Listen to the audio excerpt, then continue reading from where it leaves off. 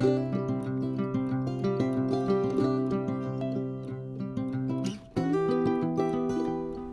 everyone, welcome to DOdaily. Attack the day. It's Des here, who's ready to wake up to walk. As you saw there, this is actually my second take. In the morning, that wasn't going to plan as it was. I went home, tried to upload the video, and the second half of it was in slow motion. I think the last thing you guys need is me talking like for 10-15 minutes. So I'm back out to give it another go. Probably forget all the things I said before, but as ever, it gives me an opportunity to get in a few more miles, steps, get out in this amazing place and do what I really enjoy on a Friday morning. Like I said, it's not gone to plan this morning. I'd hoped, mentioning on Thursday Thoughts, that I'd get up to the Robin Hood Way, continue that trek throughout Nottinghamshire, which I'd been doing every Friday until just recently when lots has got in the way. Really wanted to get back to it. Been looking forward to it, but woke up this morning and feeling really rough. I mentioned I've got a bit of a cold, feeling under the weather.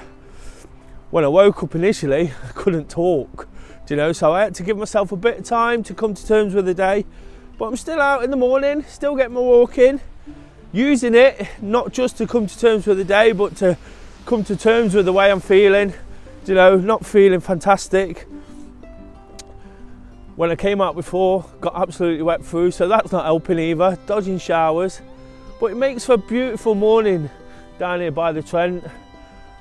And like I always say, it's not a bad place to have to default to, is it? It's happened a lot in the last few weeks due to my arm injury and a lot of pain and suffering around that, and plans changing and meetings and all sorts of different things. But like I say, I'm not going to let that get to me. This channel is about positivity. It's my personal vlog on how I deal with things, how I cope. All I want is people looking in to think, if your plans don't exactly go to plan, just move on, move forward, deal with them, cope with them in a slightly different way than getting stressed and worked up, because it always works at the end of the day. It's always the answer, that if we remain calm and calculated and just accept it a little bit more, we can feel so much better about ourselves. And that's definitely what I'm doing, even though the first time I came out, it was wet, it was a little bit colder than it is now. It made me feel so much better.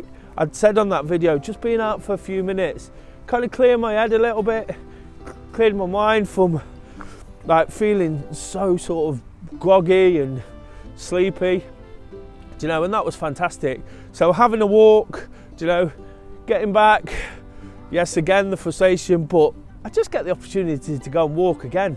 And like I say, I'll keep showing you this because it's absolutely fantastic. The sun's trying to poke through now. Behind me, there's blue sky. Hopefully you can see that. And there's a great view there of Trent Bridge. And this is what I do on a Friday morning, isn't it? I just try and find that little bit of positivity to help us attack everything we've got to do, which is not a great deal for me today, being the way I am, a little bit ill, still in pain with my arm. Find that positivity to take forward, to reflect on the week gone by, and what's happened. Just trying to sort of let everybody see that normal people can do normal things and get so much from it. Of course, I touch on mental health and such issues, but it's a really light-hearted way of dealing with things. Like I say, normal, just being normal. We all look at other things at times and think we should be doing this or we shouldn't be doing that. If it makes you happy, it's about doing what you do. Me, doing DOdaily, getting up, getting on that Robin Hood Way when I can, makes me really happy. It gives me real purpose and intention. And whilst I'm not beating myself up too much about it, because a lot of it's been taken out of my control. I always say, don't be defined by things you can't control. Do you know, a lot of it is not things I could do anything about in reality. I am aware that I do need to get back and finish it off. It's important for me to do that. Do you know, it was a challenge. Do you know, it's logistically as well as sort of the physical side of it. Of course, I enjoy the walk, I enjoy the views and seeing new things, learning more about the place I live here in Nottinghamshire. But it's also logistically a challenge. So for that reason, I need to kind of get it ticked off. I spoke probably a few months ago now, whilst I was on the Robin Hood route. I've done about 4/5 of it, and I was speaking about the importance of finishing things off, you know, making sure you get it done. So that's sticking in my mind, because it has been a 3-4 weeks now since I was up there, you know, and I said at that time, it's sometimes the hardest bit to achieve. When you set out to do things, when you say you're going to do something, you know, the last bit is always the hardest bit. As somebody who prides themselves on the fact that when they say they're going to do something, they do it. You know, for me, I need to get it done. At the end of the day, it doesn't really matter to anybody else. You know, I'm not worried what people think. I just like to know that when I've said it, you know, makes me feel good. It gives me that sense of accomplishment. Whilst it's not a massive, huge sort of ask, it's not a huge achievement, it gives me a real sense of accomplishment, you know, knowing that it's something I've used so well. You know, the trek itself is 100 miles, over 100 miles. I've done 80 odd, so all through this year, you know, it's given me something to look forward to. And Friday mornings have become a real sort of favourite during my week. Sun's actually blinding me now, it's come out. The Friday mornings have become a real favourite and something to look forward to. So I wouldn't go without it. And the one thing by finishing it is I can set about the next one. I always talk about pushing on, using the time to prepare whilst we're out on a Friday morning, to prepare, to plan, to look ahead. You know, I always do that at the end of the episode for my weekend. Of course, what I'll do before that though today is reflect on the week gone by. And whilst there has been a lot of frustrations, you know, when you are ill or in pain, you know, there's going to be things that kind of get to us and stop us doing what we want. And like I say, whilst I'm determined and sort of forthright in the fact that I want things done, I want to move forward, you know, I've got to be realistic as well. If we're not realistic, you know, it's never going to really happen, is it? Because things are just going to come to a head and we're just going to say, sod that, you know, I can't be bothered now. But this week I've been speaking about momentum, and momentum is something that's been really important. Whilst it's important in everything we do, and when we pick it up, we end up sort of flying. You know, if you're achieving and doing one thing and then moving on to the next. And the reason I wanted to speak about it is because the momentum for me in certain aspects, like I've just said about the Robin Hood way, just keeps sort of hitting a bit of a brick wall. But what I've got to be careful about, what I realise is I've got to find a way to keep momentum moving forward, whether it's exactly in the thing I want it to be with, which for me would be running and training and getting in the miles, you know, my real passion and the thing that really drives this, or just in the little things that can support that.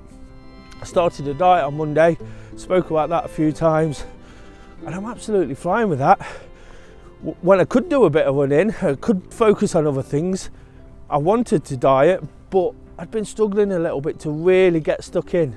This week, I know it's only 5 days, but we can only go on what we've done.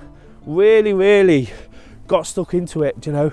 Some of the things that I was allowing myself to have, you know, I've been really strict, because this is the thing this week I can really focus on. It's the thing I can use as momentum. So when I can do all the things I want to do, you know, when I can get back to that Robin Hood way, when I can go out for a run, when I can get back about all the jobs I need to do, which I can't do because of my arm injury, you know, I've got this momentum going already. I've got this feel good behind me. Lost a few pounds, nothing to write home about.